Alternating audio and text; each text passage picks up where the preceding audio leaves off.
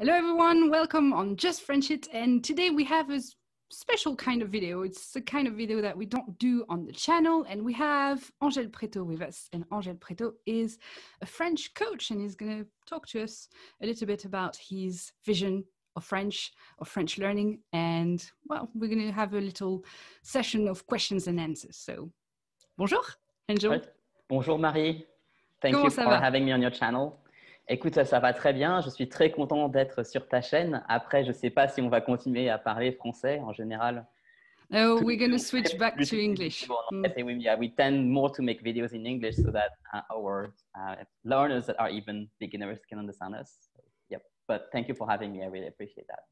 Yeah, well, that's an honor actually to have you here, because I've been following your work for a long time, and we haven't made a collab together, even though we know each other since quite a while. Yeah, I think it's been at least 2 years that we've been just, talking, but not really collaborating. Yeah. So can you tell us about how you came into teaching French? What's your story? Oh, wow. Into teaching French. Well, that was a long time ago. It's been almost 16 years that I've been teaching French. I actually started teaching French when I was 19 because I was doing it for free at the time. So when you do things for free, people, of course, want it. Yeah. So that was a long time before I even have any degree on that. I was in my first year of studying at the university. And I went to the Centre de Langue, which is a part of the university which is dedicated to languages. And then you can just basically teach other people for free and also learn languages from others for free. And, we had foreign students, and so that was a great place to exchange languages. So that's how I started, and then I liked it, and I decided that it would be my main field of study. Cool. And that's how I eventually got a bachelor's, originally in English literature, but with an option of French as a foreign language, which probably you've heard of, but maybe your viewers haven't. So in French, that's how it happens. Like you don't have a full bachelor's of becoming a French teacher, but that's more like an option that you have on some bachelors. And then if you want to pursue that, you can do a master's in French teaching, which is what I did. And my option was a bit special. My specialization was in French for specific purposes. What's that?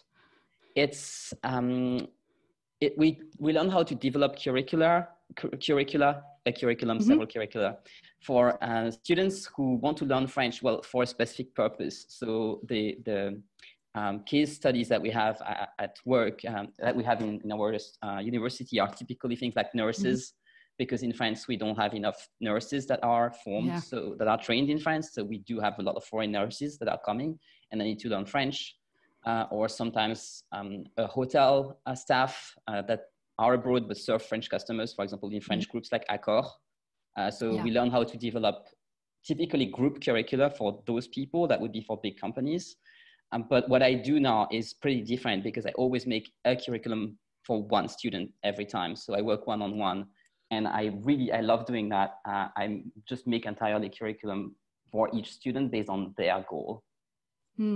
I've talked a few times about this specific approach, your specific approach actually, on my blog, and it's really peculiar in the way you're doing it. Nobody else is doing it like you're doing it. You're just I don't think so. No, going into so much personalization for people, and I think that's great. And how did you develop this idea that you had to do that? Well, so obviously, because I learned it in the university, I knew that was the way that it would work the best. So I knew that from the start. But then when I started teaching online, it took me quite a while to become able to find a way to connect what I learned in university with online teaching. And actually, I used a framework that has been developed not at all for languages. It's a framework for creating a signature service. It's called a signature service. That's by Courtney Scholl, if you want to research her. She has this program that's called EA for Clients, and she explains how you can develop a signature service, which is basically a process that produces a predictable goal, so that how you take your client from where they are to where they want to be. And when I found this process, I was like, oh, wow, I could apply my knowledge of teaching French and knowing how it works and put it into this process. And that would allow me to create something that is reliable and that is also presentable to students, because it's very difficult to approach people, especially people who have often tried tons of things, because I'm not very visible online. So the people who come to me, they have lots of experiences of even failures or just not having the kind of results that they want by the time that they arrive. So by using this process, and I created this thing called the Roadmap to Fluency, which is now the core of both of my programs, because I have a one-on-one program and a group program, but both are based on the Roadmap to Fluency process.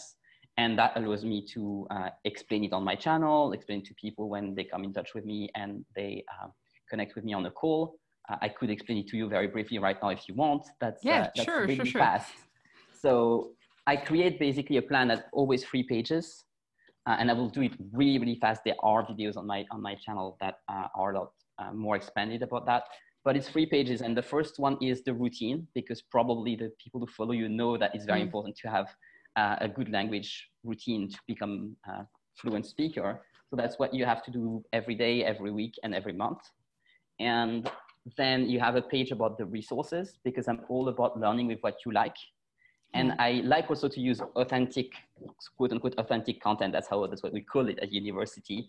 But that's really mostly YouTube channels, sometimes books and podcasts that are in French, made by French people or French speakers for French speakers, but about the topics that you love. So my clients have very diverse interests. But for example, if you like hiking, you can get YouTube channels about hiking in that. If you like DIY, you will get channels with tutorials. And so on and so forth. And I have like this massive data bank of French content that I've created over the years, because I created the Roadmap to Fluency in 2017. And it's been 3 years, and I've just been, because I've been researching new channels and new content for every single person that I made a roadmap for, then I have this massive data bank that I can imagine from, with like 30 pages of just links. So it's really cool. I'm very happy that I have that. And the most important page is the second page. And actually, it's the same thing that you have on this thing. You can have this blank version for free, and you have explanations on how you can do it for yourself. It's a bit We'll put all the links in the description below for you if you're interested. So this one is free, and that's basically the core of the method. But basically, it looks like this. And I spend about an hour with my first hour with every new client I have. We speak very much in details about their goals and what exactly it is that they want to do with French. Because it's a bit unbelievable, but lots of people just go learn French and take no consideration of what it is they want to use the language for. And it just doesn't work this way. You have to look first of where you want to go and then go there. And that's why it's called the Roadmap to Fluency, because you have fluency, which is basically, that is the description of what fluency looks like for you. So this is a mock-up. I mean, like it's blank at the beginning, you have to fill it, or I have to fill it. But for example, here, this student would have to communicate with shop assistants and with waiters and with hotel staff and be able to speak about their work or speak in the past to tell stories and all sorts of things. I have students who are lawyers, I have students who are diplomats, so they will have a bit different content. Sometimes they have to run meetings. Some people will want to acquire French citizenship. So it could be very diverse, but it's really when you take into account the snapshot, like the place where they want to go, that's when you can create the roadmap and you can really go there. And then I have this really little convenient thing. It's actually a self-assessment or assessment system. Oh yes, that's because we have A1, A2, B1, B2, and you don't understand what that means unless you have a master's degree in language learning. And it's really dumb, kind of. I don't want to insult anyone, but no one gets it. So even if you go and check the definitions of it, it's so broad and it doesn't tell you anything really. Even if you find your level, your specific level, it doesn't really tell you. It doesn't, well, it tells you if you know how to read it. Like for me, because I have a master's degree to read that, but not everyone can spend 5 years to go and learn how to read that before they learn French. It's ridiculous. And also the levels themselves, like when someone evaluates you, it's not as important as if you can evaluate yourself, because fluency is really a feeling. You could know all the French that there is to know. If you don't trust yourself to speak, you're very far from fluent, or you might even be, level 0. So I have this thing, and you have it on the free version. I have this thing, which is 4, or maybe I could use the other one to show you. So 4 columns, and they have 1, 2, 3, 4, which is like the level where you're at. And then I have the definition below, and that's how well can you do each thing that you've written on your lines. So the first level is not at all, I have no idea how to do that in French. So if you're a beginner, probably all your ticks will be in the first line, in the first column, sorry. And the second one is I can try, I suck at it, but at least I can get started. So that's when you start. When you see this definition is relatable. Yeah, you can understand it, right? Yeah. It is relatable. So the third one is I can do it, but it's uncomfortable. And the fourth one is I can do it easily, no problem at all. So, and the fourth is fluency. And so the goal, and we review the plan every month. I really recommend, even if you do it on your own with just these three things, review it every month to see where you're at, because you'll see that the ticks will move. And as you see the ticks moving, it's very encouraging. And also sometimes because you have practiced a line, you will see that it moves the ticks for another line as well, because you use the same language. So if it's close enough, you're like, oh, I know how to order a drink now, so maybe I know how to get started to order food. Exactly. So that's why I use this system. It works really well. I'm very happy about it. Like I said, I created it in 2017. I never looked back. No, you're right. I don't know if you know this, but I have two parts to my online activity. I have this French learning part with Just French It, but I'm also infopreneur. I'm also an infopreneur. So what we call in French an infopreneur, someone who sells courses about specific things. And I'm also in marketing, and in marketing, especially I am in product creation. And this is exactly the type of thing that I'm teaching my students, saying, this is the kind of products and the kind of thought that you should put into your products so that it works behind. And it blows my mind how you're doing that. It's amazing. You said something that was really interesting and that I wanted to get your view on it, is that you said, I'm not a teacher, I'm a coach. What does it mean for you? How does that manifest? Yes, so often a teacher is someone, you come to their class, they teach you. If you learn, it's great. If you don't learn, you try to get better at it. And they have a completely different approach to teachers. And I would even say that languages can't be taught, they can only be learned. So a coach is not someone who's teaching you. I do a lot of teaching, obviously. I do a lot of talking to people, but I'm mostly helping people learn. And I once heard someone define a coach as this like very mind-blowing definition, that a coach is a vehicle. And it is true. I mean, a coach is also like a bus, right? A bus, a coach, it's a vehicle. But a coach as a person is someone who is here to help you get where you want to be faster. Because obviously, I mean, once you have something like this, it's a lot easier to go there, and you go there a lot faster than if you have no idea of where you're going, for starters, or no one to help you.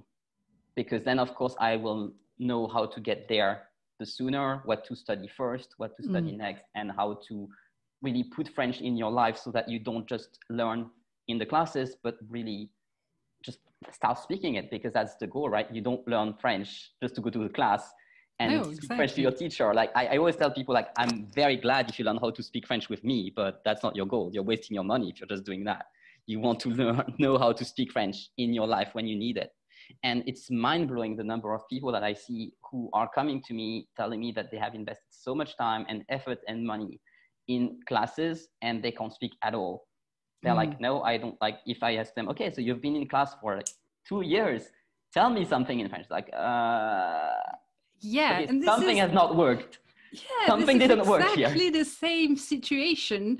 When I started learning English, I had 10 years of English classes, and I wasn't capable of holding a conversation with someone. It was just not possible. I was there in the middle of Dublin and I was completely lost, and I thought people were just so strange. But no, it's just that those 10 years were completely useless. It wasn't actually learning. I wasn't capable of speaking English. So I like to tell people that it's not really useless, because I mean, it sounds bad when people are coming to me on the course for the first time, like, I spent 10 years learning and it was useless. I know nothing. I always tell them that, no, don't worry. It wasn't useless. Everything you learned is actually still there. Somewhere at the back of your mind is that it's just that you don't know how to use it, but it doesn't mean that you don't know it. And very often when I start working with people that are in those situations, you know, they're like, okay, I trust you, and they sign up. And then what happens is that they make progress really, really fast, because they have all this knowledge, which they don't really know they have, but it's somewhere. So as we really start working and applying, you know, words and even full sentences sometimes just pop out of nowhere. You know, stuff. I like creating a safe space. That's also an important part of my coaching, is that it's important to be in a safe space. Just, you know, be sure you won't be judged.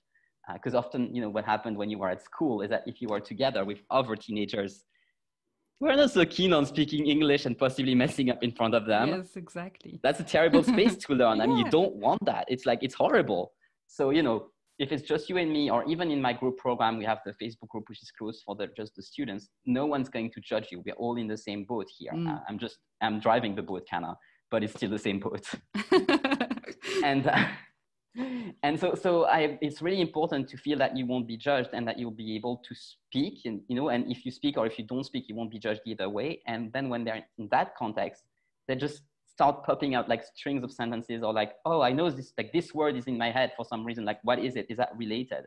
Happens to me almost every single session, especially at the beginning, because afterwards they get used to it. So yes, but at the beginning, it's impressive. Just it is there. Everything you've learned. If you have learned French for years and you can't speak any French, know that it is there. You just need perhaps someone to be able to help you use it.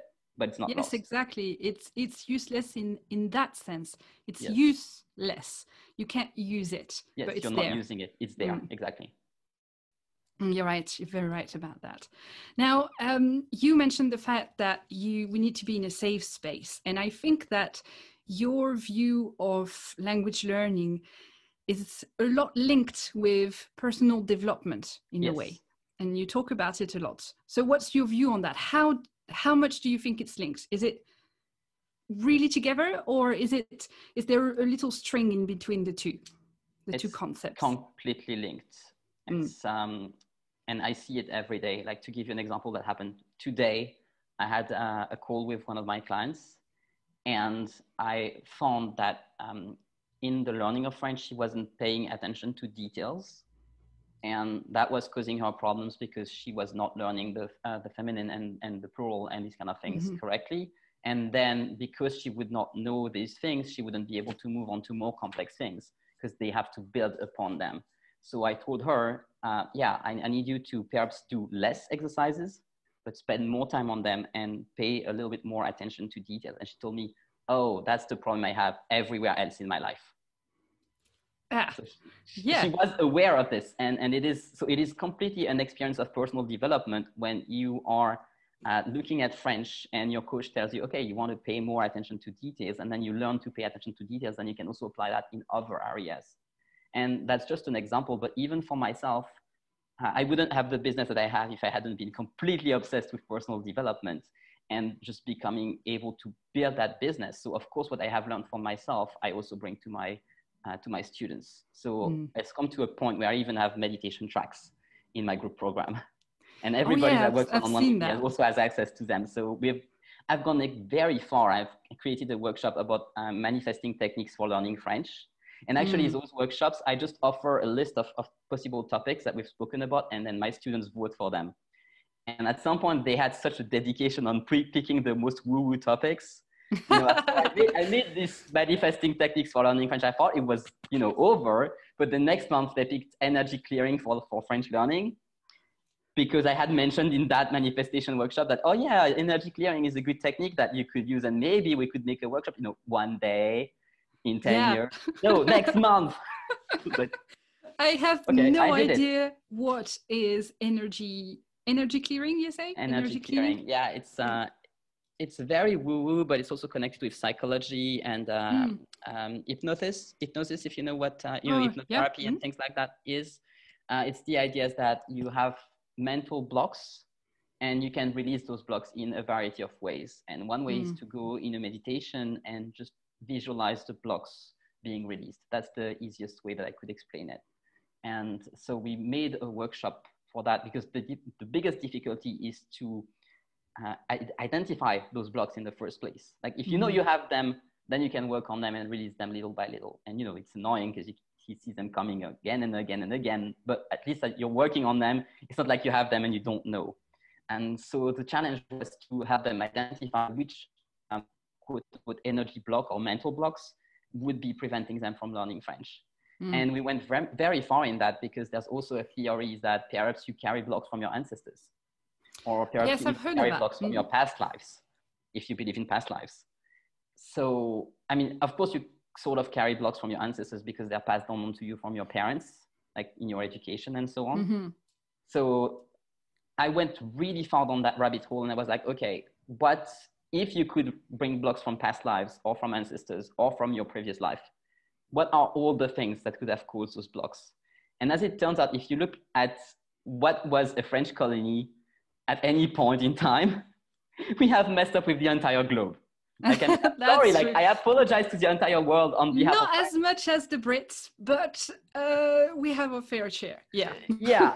And so, I mean, if you believe in past lives, or if your ancestors have been literally anywhere on the globe, in Africa, in America, somewhere in Europe, you've had to deal with us in an unpleasant way. Let's put it. Even in Asia, actually, there was a lot of French colonies in Asia. So, yeah. So if that is even a thing, that you can carry energy blocks from, those times when basically your ancestors were at war with the French, you can be sure it was your case. Like, you'll find something. Yeah. Yeah. Definitely. And it's really interesting because I do those workshops live. So the attendees that are here, and then they're recorded. So you can always access those workshops. They're available in my group program, the French Fluency Accelerator. But I do them live. And then there's an opportunity for the live attendees to contribute. And during that workshop, one of my students, who's now in Quebec, but is Australian, had a memory just pop in his head that when he was 12, he's a nurse. He's a nurse in oncology. So he deals with children who have cancer. And he has been a nurse for most of his adult life.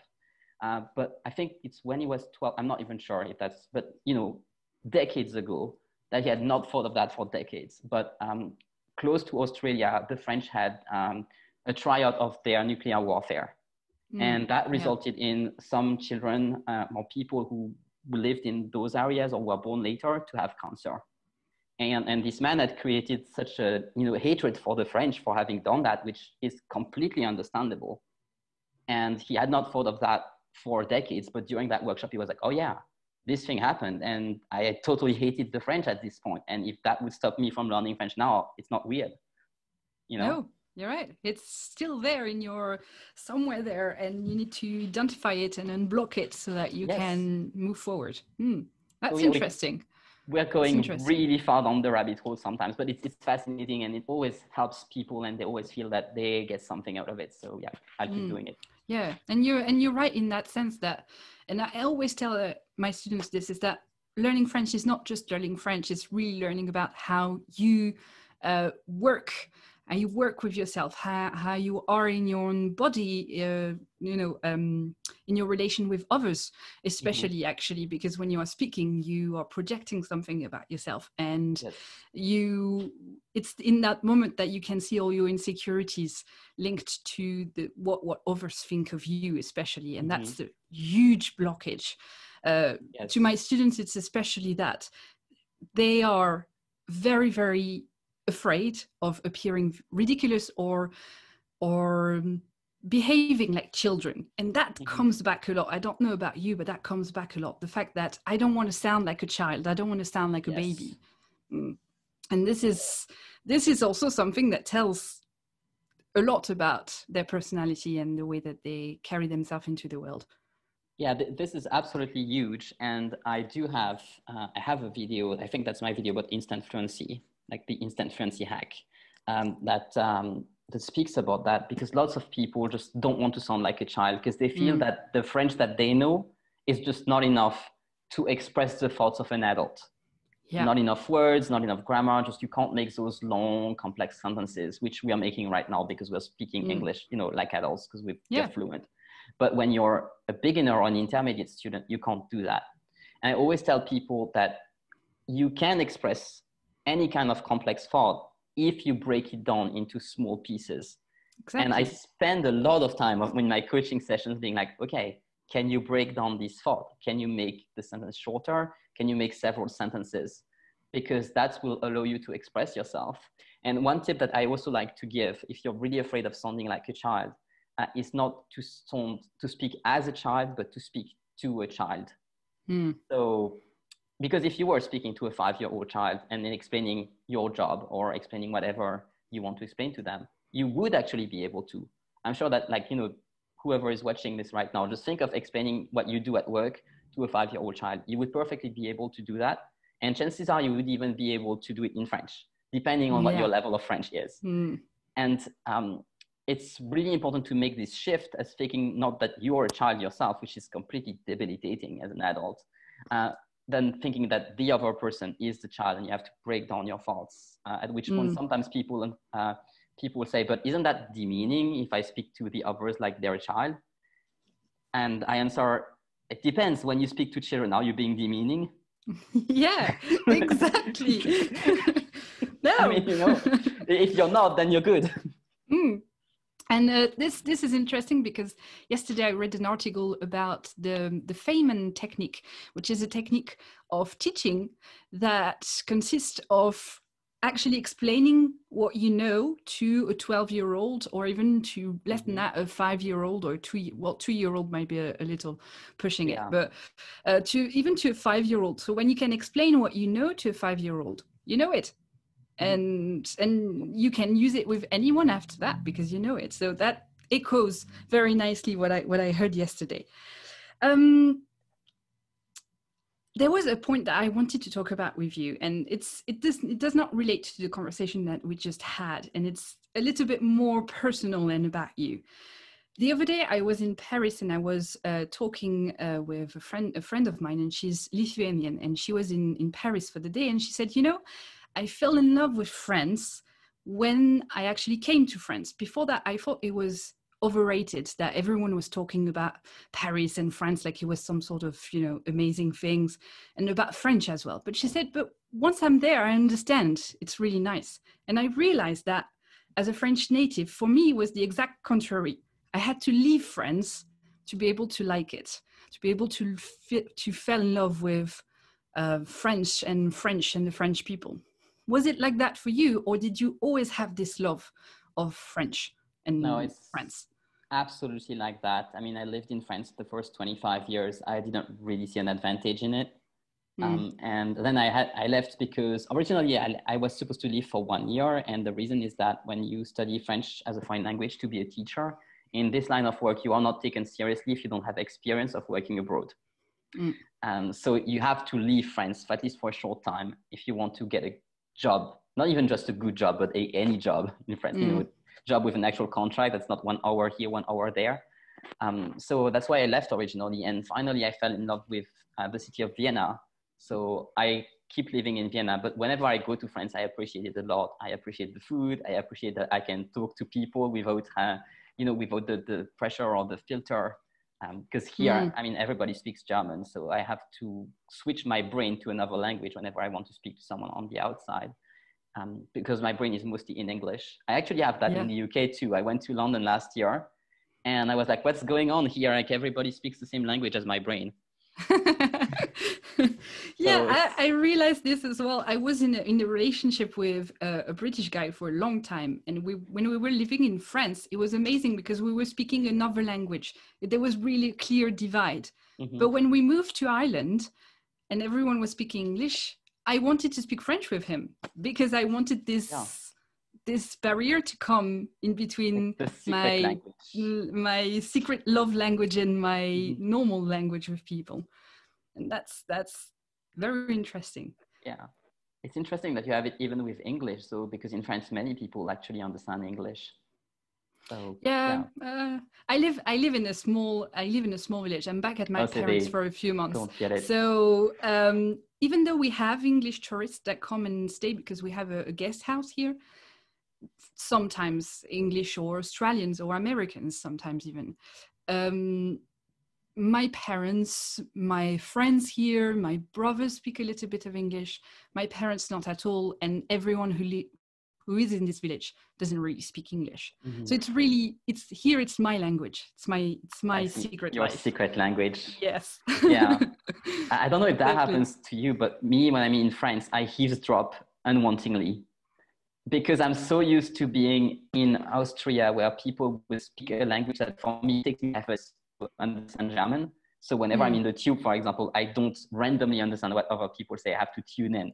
Yes. But in France, the moment I land at the airport, I'm in that little navette thing, the shuttle from like the terminal to the train station. Yeah, I'm sure you know that.